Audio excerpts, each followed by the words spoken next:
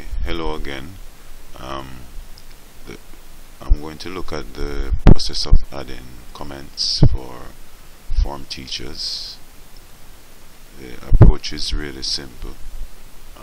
First of all, you will receive an email, and the email will look something like this. I could just get this a little bit smaller. You will receive an email like this: conduct and personality. In this case I'm using 3CL1. Again, all you have to do is either click it or just click open. You'll get a form which looks like this. Now we have what we call social comments, and we have behavioral comments. These are the students here on your left, and these are the categories under which you add your comments. So the comments are listed from 1 to 7, where 1 represents poor, 2 unsatisfactory, 3 represents satisfactory. I'm just putting the Y there.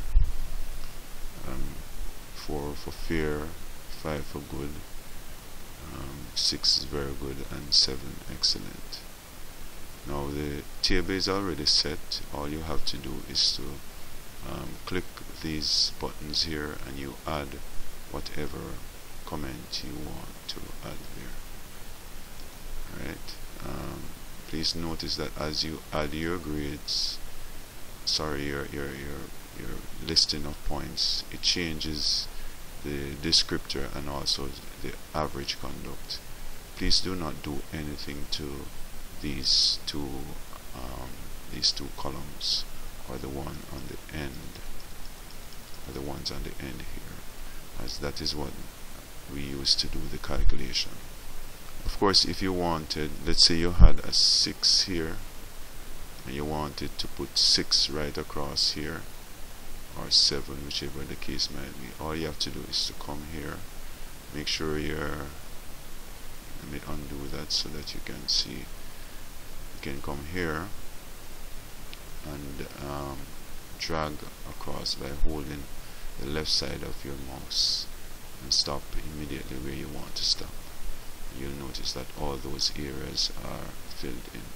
The same thing can be done going down.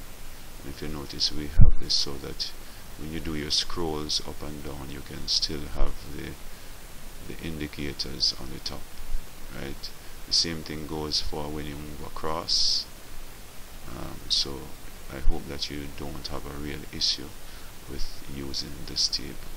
That's basically what you're expected to do with this table. All the full table should be filled out, and please remember that this table, the names here depend on the previous table that was given, that is the demographics table. So you have to ensure that all the information in your demographics is correct.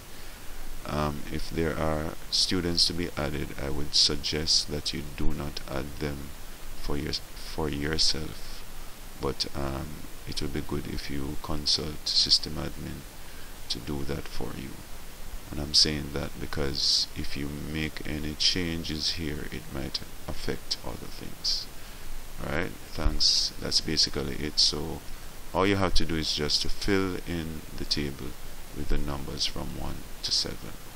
I also think, let me just try this, that you should be able to just type in the number.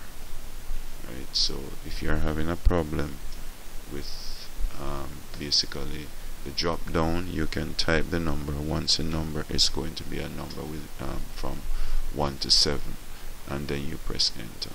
Okay, that's basically it for this.